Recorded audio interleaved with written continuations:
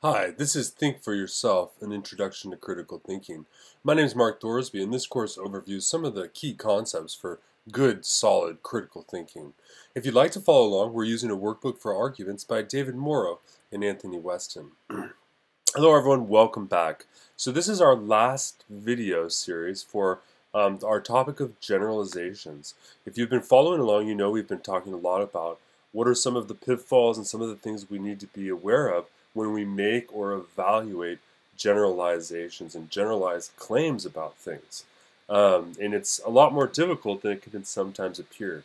Today we're going to be looking at Rule 11, consider counterexamples. That is, one of the things that's really important is the ability to be, when you hear a generalization or you learn of one, is to consider under what conditions that generalized claim might actually be false. So that is, you have to be skeptical and you have to consider what are the possibilities. So what's a counterexample? A counterexample is really anything that can contradict an argument or a generalization that's given. That is, someone says something is the case, they make a generalized claim. They say, for instance, all philosophy professors are good professors, right?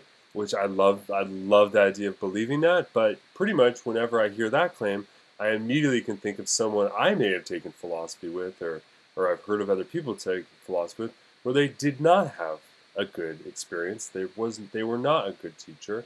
And so you could say then the original generalization, therefore, is false. Okay, so this is what a counterexample is. It's really just showing that when a generalized statement, a generalization, it can be contradicted. Okay, now when you're confronted with the generalization, I think really what you should do is you should ask yourself if you can imagine a scenario in which the generalization would no longer follow. Okay, so imagine, for instance, this little argument that I just made up. Someone says to me, for instance, they say, listen, all men are slobs. Joey is a man, therefore Joey is a slob, right? Joey is a slob. Now, interesting enough, this argument is actually rational. That is, this is a logical argument, right? The question, though, is whether or not these claims, the premises here, whether or not those claims are true. Now, is Joey a man? Maybe, maybe not. We'll take it on faith that Joey is a man, right? But what about this other claim? All men are slobs. Immediately you'll notice here that we have a quantified statement, right? We're saying that all men are slobs, right? Predicating slobbery to all men. So the question, though, is that really true? Can I come up with an example or a counter? Imagine, for instance, someone says, well, wait a second, some men are actually very neat and tidy, like my Uncle Don, right? So imagine someone says that. Well, here is the response here, the counter, is giving an example that actually shows that this first premise is false. Because if all men are slobs, well, Uncle Don must be a slob, but he's not, right? So in other words, if you go back to the central argument here, what the counterexample shows is that, well, just because Joey is a man does not mean he is necessarily a slob, right? I think you could certainly say many men are slobs, right? But not all men, right? So when you're doing counterexamples, what you really have to do is you have to have a little bit of imagination in order to conjure up these differing possibilities, right? I think, and the other thing that's really, I think, true, in fact, though, is that when you spend time trying to do counterexamples, the thinking of the counterexample actually enables a deeper reflection, right? So when I start to say, for instance, well, if I try to come up with a counterexample about men being slobs, it starts to raise questions, for instance, like who counts as a man exactly? What do I mean by men there? Do I mean biology? Do I mean a gender identity, right? On the other hand, right, I also think, well, what does it mean for someone to be a slob? Because if Uncle Don is not a slob, then I must have some sort of understanding of what slobbery means, right, and so on and so forth. So when you start to engage in an argument by thinking of counterexamples, it actually is a very, very good sign. It means you're beginning to actually think of it in a deep sense. Now, the book that we're using doesn't talk about this, or at least not at this section, but I thought it worth mentioning here that there is such a thing as creating a counterexample for an argument. In fact, I have a whole long video lecture on this if you want to take a look at it in our Introduction to Formal Logic playlist on the YouTube channel, right? But take a look at the counterexample for arguments, right? Sometimes people can give an argument, right? And you can also create a counterexample for the argument, not necessarily one of the claims, but for the argument itself. In order to do this, what you have to do is you have to deduce the form of the argument, and then you have to introduce new terms such that the conclusion is clearly false, but the premises are true, right? So here's a sort of example I started with. If it's raining outside, then you'll get wet. You're clearly wet, therefore it must be raining outside, right? So here's a sort of example. It's not quite the same, but I deduced this form, right? Basically saying if R, then W, you have W, conclusion, you must therefore have R, right?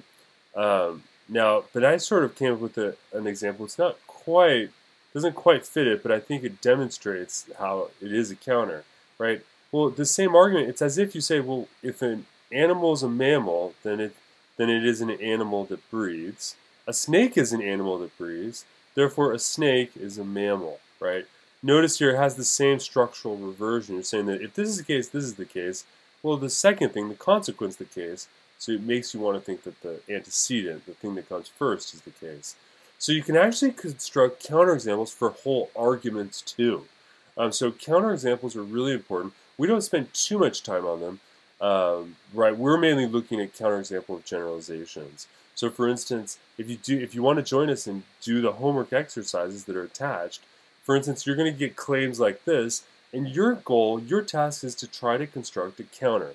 So if you want, take this statement here, mothers know best, pause the video and see if you can come up with a counterexample to this generalization. Now, hopefully you did that, but imagine someone says mothers know best, right? Well, that's not always the case, right? For instance, in the 1920s, something that many mothers frequently did is if their child was born with a large birthmark, right, especially if it was on the face or a visible location, many mothers wanted that birthmark removed. And so what they would do is they would go have the birthmark removed by burning it off with radium, which is totally radioactive, right? Now, mothers did this because they thought this was the best thing for their children, but one of the results was that children, the incidence of cancer, especially facial cancer, things like this, went up. So what it looks like here is, well, mothers don't always know best, right? Or maybe you gave a counterexample, you're like, well, I knew a mother once who smoked cigarettes and was taking crack cocaine while she was pregnant, right? Well, there's an example of a mother who does not know best, right? So there's lots of different counterexamples possible for this sort of generalization. So that's what we're taking a look at. One of the things I encourage you to do is, as you're living life, going online, looking at the news and these sorts of things, or when, for instance, you're surfing YouTube and you hear someone make a big claim, a big general claim, something like, say, for instance, all Democrats are big government spenders, right? Well, can you come up with a counterexample for that claim? Or if someone says all Republicans care about is big business and tax incentives. Well, can you come up with a counterexample to challenge that? I can, right? So when you begin to hear these generalizations, you should start to just internally start to come up with counterexamples. And you'll see that this actually, one of the few things is trying to come up with counterexamples makes you a very, very solid thinker. And it's a great practice and great exercise. Okay?